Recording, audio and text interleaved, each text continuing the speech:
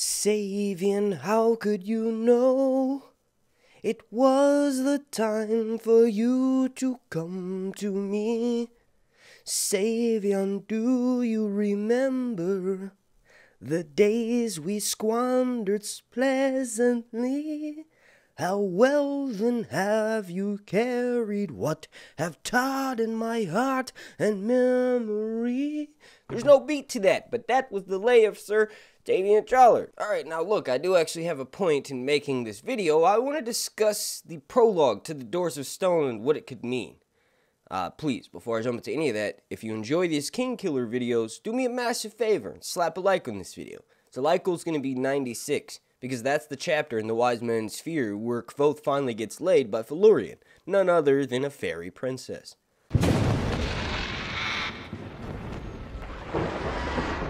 Alright, so just jumping right into it, the actual prologue for the Doors of Stone was released by Patrick Rothfuss on his YouTube channel, or his Twitch channel rather. The clip is uploaded to his YouTube channel, The Aeolian.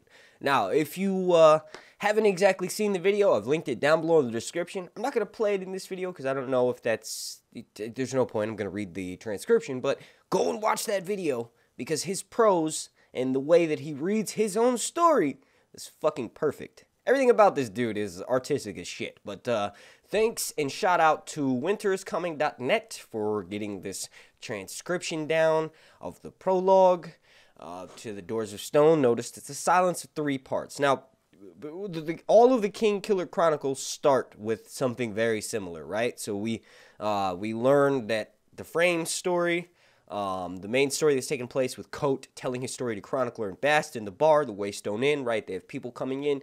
The actual story itself, like the frame story is usually set up with the prologue being like describing 3 different types of silence in the Waystone Inn. And the third one is always KVOTHE's silence because it's big enough to wrap the other ones in it, right?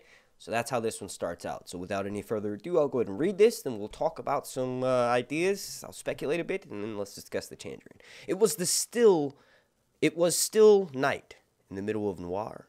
The Waystone Inn lay in silence, and it was a silence of 3 parts. The most obvious part was a vast echoing quiet made by things that were lacking. If the horizon had shown the slightest kiss of blue, the town would be stirring. There would be the crackle of kindling, the gentle murmur of water simmering for porridge or tea. The slow, dewy hush of folk walking through the grass would have brushed the silence off the front steps of the house with the indifferent brickness of an old birch broom. If Noir had been large enough to warrant watchmen, they would have trudged and grumbled the silence away like an unwelcome stranger. If there had been music, but no, of course, there was no music. In fact, there were none of these things, and so the silence remained. In the basement of the Waystone Inn, there was the smell of coal smoke and seared iron.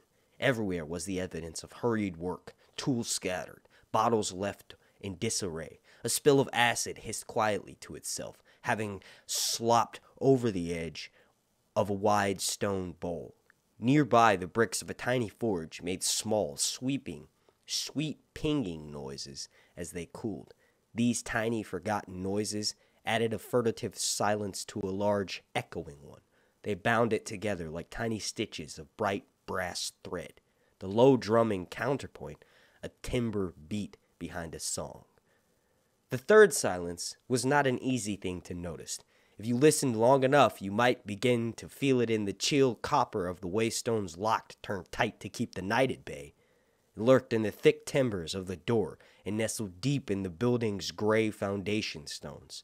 And it was in the hands of a man who had designed the inn as he slowly undressed himself beside a bare and narrow bed. The man had true red hair, red as flame. His eyes were dark and weary, and he moved with the slow care of a man who was badly hurt, or tired, or old beyond his years. The Waystone was his, just as the third silence was his. This was appropriate, as it was the greatest silence of the 3, holding the others inside itself. It was deep and wide as autumn's ending. It was heavy as a great river smooth stone. It was the patient cut flower sound of a man who was waiting to die. Alright, now jumping right into that. Like, I could dissect it and make like a 20 or 30 minute video doing that on all of itself. But I just want to focus on 3 different things that I picked up on from having reading this prologue a few different times now. The first thing to notice is that, like, the exciting part when we go to the basement of the Waystone Inn, how tools are scattered everywhere, how there's a bowl of acid that's spilled on the floor, and how basically there's evidence of hurried work everywhere. Now, that's insane. Because if you've read this story, if you know Kvothe like I do, Kvothe is meticulous. He doesn't hurry his work. He's very precise. As a matter of fact, we see affects of Kvothe in Kote at the bar with how meticulous he is with cleaning and his rituals in the end. What is going on in the 3rd day of the Waystone Inn in the final installment of this story that's causing Kote to hurry up? If I'm not mistaken, in the first 2 books, we haven't actually seen what's down in the basement. We just hear that Kvothe goes down there, Bast goes down there, but Chronicler's never been down there. We don't know what's down there. It's clearly a forge. Kvothe is planning something. A lot of people, myself included, think that the entirety of the Waystone Inn is a giant trap. Now let's mention the second thing that I noticed.